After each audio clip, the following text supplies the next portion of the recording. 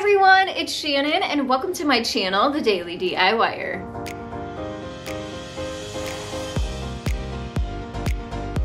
I've decided to sit down and get cozy with you as we reflect back on 2020. So I'm going to share with you guys' top 10 DIYs along with my favorite DIY, and then I'm also going to share with you some of the high points and some of the exciting things that happened this year.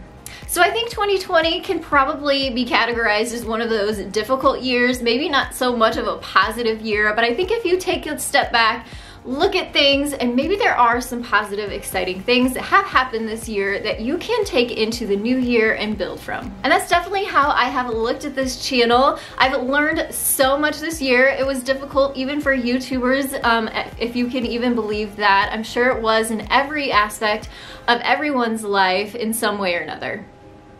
So before the pandemic even started in 2020, I was so fortunate to join two of my friends, Courtney and Jennifer, on a trip to Arizona to the Creativation Conference. I had such high hopes at the beginning of the year that this was going to really set things off. We went back in February and we were going to learn so many new techniques, new products, as well as meet people who were in our same realm of crafting and DIYing. So it's definitely a wonderful experience, one that I will cherish forever. I'll have that video linked down in the description box so you can go back and watch our experience there.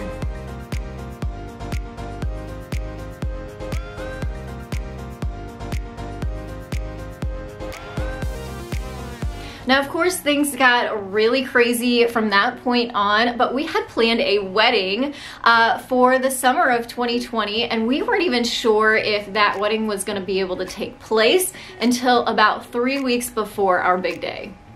We were really fortunate the way we planned it, and our vendors and the people that we had involved in making this day come together were personal friends.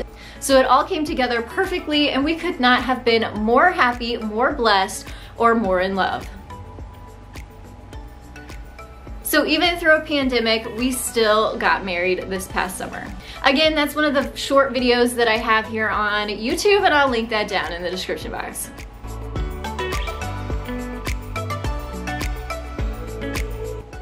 After the wedding, we pretty well just tried to stay home, and we tried to work on projects around the house. One of the big projects we had been wanting to do was actually remodel our bathroom. So we live in a 100-plus-year-old home, and so the whole entire thing really just needs renovated altogether. So we decided to tackle the bathroom. It was a month-long project. I also, of course, documented that, so I will link those videos down in the description box below too. So that was a fun process. It was a huge, beautiful before and after. You just won't believe the big difference. I still can't believe what a big difference it looks like in there, so I'm so excited to tackle the rest of the house in 2020. So if you aren't subscribed, please do. We have so much more planned for the new year. Another high point of the year was getting together with some other DIY YouTubers that we have become friends with throughout this journey of YouTube, and we actually went down to Magnolia and rented an Airbnb. We were at Magnolia for a short period of time, but really we spent most of our time at the Airbnb just talking and having some of that community and just getting to know each other, and it's just kind of really great to connect with people who understand your way of life, because this is definitely a different way of life, one that I'm so blessed and grateful for, but it's also, even for my friends and family, it's a little bit hard to understand. So being around people who get it was definitely a big high point in this year. So of course I have a video documenting that as well, and I'll link it down below. I also started a brand new channel, The Cozy Christmas Cottage, and so that has been a lot of work, a lot of time, a lot of preparation. We actually started designing it this time last year. We launched it back in August, so I'm excited to have a full year of dedicated time and effort into this new channel. I would love to have you come over and subscribe to that, as I have some unique ideas that I'm going to be sharing. Christmas ideas, tips, tricks, DIYs, decor ideas, but in a unique way over there that will be throughout the year. So yes, if you love Christmas, definitely the place to go. So I'm so blessed to have had close to 35,000 subscribers join that channel this year. If you'd like to become part of our Cozy Christmas Cottage family, I'll link that down in the description box too. And I think the absolute biggest thing of this whole year was finishing the she shed. And so this fireplace that you see next to me was the last huge project on that list. And finally, I have a finished space that I can work in. So this next year, I'm hoping that will create a very productive space for me to be able to create content and wonderful ideas for you here in the new year. Again, I will put the playlist to the she shed build in the description box. I want to do a big tour of the finished space after I get Christmas down, so be looking for that video coming up very soon in January. Now I want to move on and share with you guys' top 10 DIYs of 2020. We're going to start at 10 and work our way to the most viewed DIY of 2020. Starting at number 10 was this $5 General Christmas DIYs video.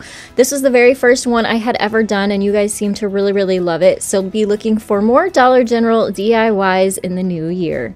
Up at number 9 is the DIY shiplap that you can create for under $20 per panel. It was a very quick and easy way to get an authentic look of shiplap in your home. Coming in at number 8 was my craft room tour, which is in the she shed. I think you guys were really looking forward to this as you followed along on my she shed build journey, so this is a fun reveal.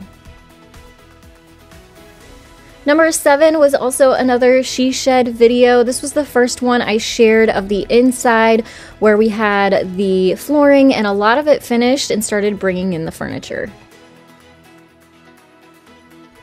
At number 6 is this DIY Dollar Tree side table that I created using plunger handles. So make sure to check out this video if you haven't yet. I was excited to see this video pop in at number 5. This was actually a collaboration video with several other DIY YouTubers where we had sent each other mystery boxes of Dollar Tree items and then had to use those to come up with new ideas to share with you all. Coming in at number 4 was this compilation of 10 Farmhouse Dollar Tree DIYs. This was actually a video of my favorite farmhouse style DIYs using Dollar Tree supplies. You guys seem to really love this, so be looking for a new one of these in the new year with brand new farmhouse style projects. I love a good IKEA hack, so I was excited to see this one come in at number 3. It is a cabinet system with a countertop. I have this in my she shed, and it stores and holds and organizes all of my craft supplies and also gives me a work surface on top. So make sure to check this video out if you haven't yet. This one came in at number 2. It is a Dollar Tree DIY. I used their beautiful garden decorative pieces to create this faux trellis door. It was a high-end knockoff that turned out beautiful using really inexpensive pieces to create a high-end look. And the number 1 video of 2020 was this 35 Christmas Dollar Tree DIYs video that was jam-packed full of holiday inspiration.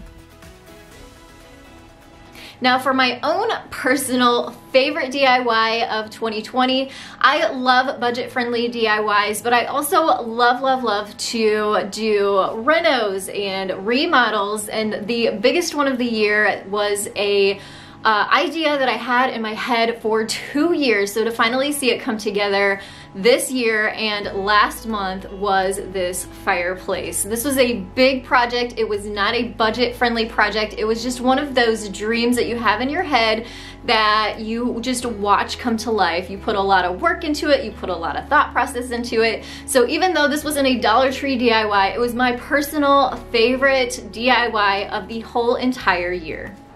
I have always dreamed of having a mantle to decorate for the different holidays and seasons, so be sure to know that in 2021, I will be putting up a lot of mantle decor ideas. And of course, with Valentine's Day coming up, I'm so excited to add some pinks and reds and hearts and some cute decor to the mantle, so make sure to stay tuned for that. I know I have referenced so many different videos throughout this one video, so make sure to check the description box below for links to each individual one that maybe you caught your attention and you want to go back and watch. And make sure to head over to the Cozy Christmas Cottage, subscribe for more Christmas inspiration throughout the year. And of course subscribe, because 2021 is going to be another big, exciting, and inspirational year. And I'd love to have you join me on that journey. And I personally want to thank every single one of you and give you well wishes that you have an amazing new year.